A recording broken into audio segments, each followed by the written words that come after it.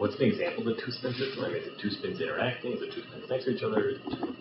Yeah, it can be two spins. It's just two spins, really. Two spins, right. I mean, and they can or can, or I don't know. They don't necessarily have to be coupled, but it's really only a useful description when they're coupled, because otherwise it's kind of boring. Because if they're not coupled together, then your description with then it would be enough to just describe one spin, one half, basically, and it would behave identically. But if they are coupled, then it sort of becomes more interesting, because there's other sorts of evolution that we will talk about in a moment, and then you will need all of these.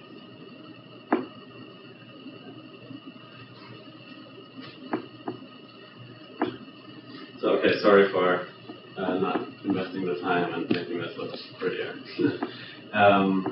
So, I guess first thing that we have to consider is that our Hamiltonian, if we have some coupling, and this is exactly what we're pointing out, is now a little bit different. Before, if there's only one spin, one half, the Hamiltonian, all it was just like some frequency times, say, IZ, right? And now the Hamiltonian becomes a little bit different. So what this says is omega 1 times IZ, omega 2 times SD, plus 2 pi j, or p is pi. You realize what happened here. And IZ, SD. And so, right. And of course, this Hamiltonian now, if we plug it into the Schrödinger equation, or if we take this the form of the time dependent density matrix, things become a little bit more complicated to evaluate, but still there are very useful commutation relationships that will allow us to easily evaluate the time evolution without having to use a computer to calculate it in some cases.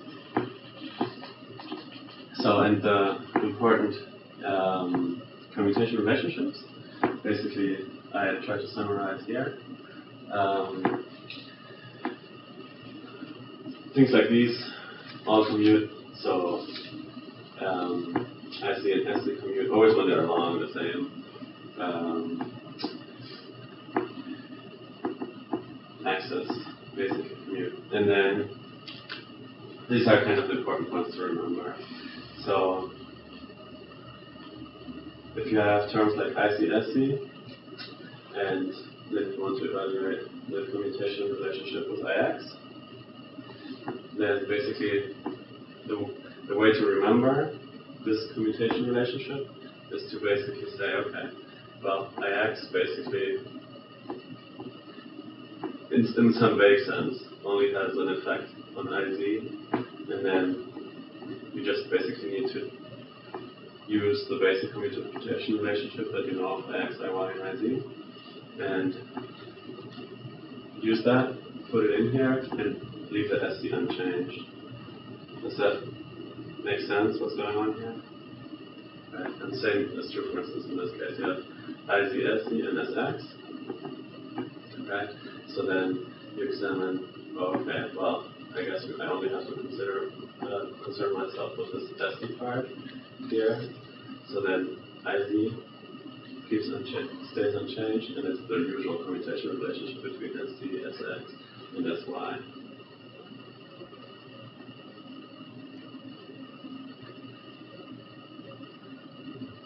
Okay, so one thing you should also specify here is that those commutators that you're showing are cyclic commutators. Right. So if you take 2IZ as Z, IX, and IY as Z, you call them ABC, and you have a cyclic commutation.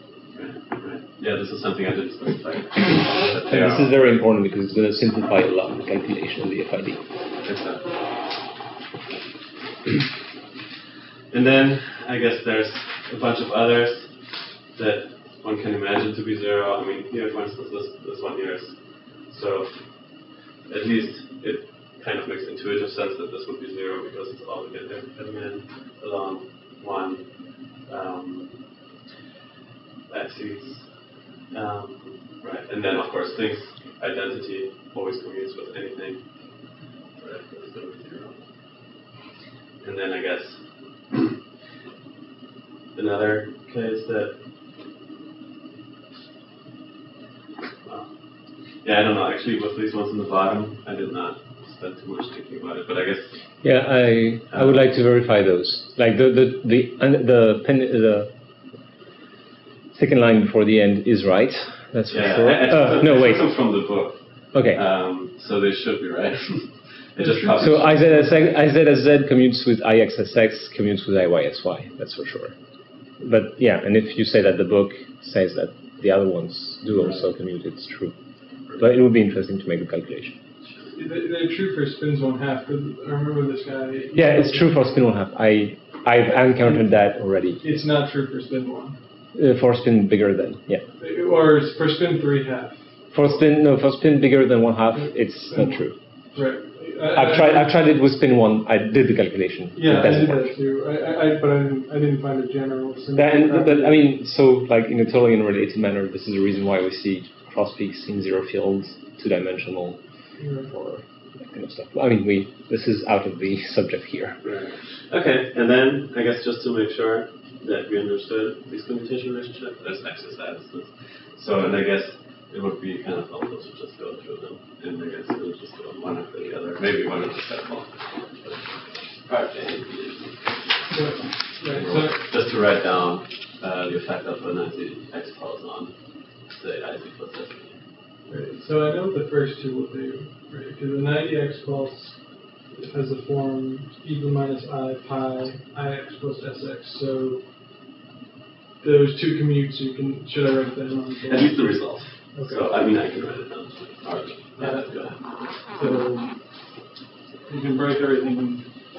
If the propagator is e to the I pi ix plus sx. That's because these two commute. We have e to the I pi ix, e to the I pi sx. So then, for the addition one, they're completely separable. So the first one, so this part will commute with IZ, and then that will cancel out. So we have just e to the I pi ix, IZ. Plus e to the minus I pi sx, sc, e to the pi sx. So for the first two, that's how this is going to go, and this one's going to be, I think, Iy, this is sy, and then the second one, the Ix's will commute, and the Sx, and the Sy will be a minus Sz, right? But I don't know this last one. I don't see that operator in this cyclic relationship you defined, but I don't think it commutes with Ix, right? It does commute with IX.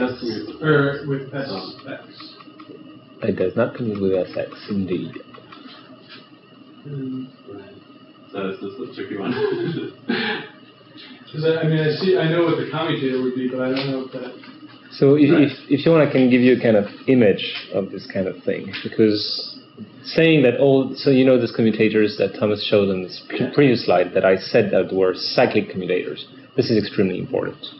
So if you want, I can give you this kind of image to work on the board. Yeah, I get the impression that it's one of the cyclic commutators. I just don't really see where it fits.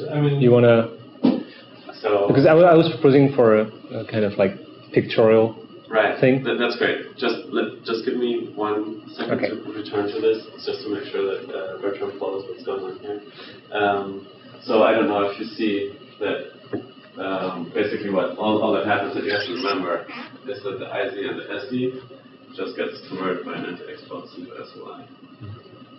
And IY and SY. And then here in this case, we have IX and SY, right? An X pulse doesn't affect the IX part, but only the SY part. Okay, so I get the last one. I can say it doesn't matter. Since the IX one commutes with the whole operator, then that part is removed completely. Right, so it's only the SY part. And so it's just going to be minus 2 IX SZ. Right, that's it. Right.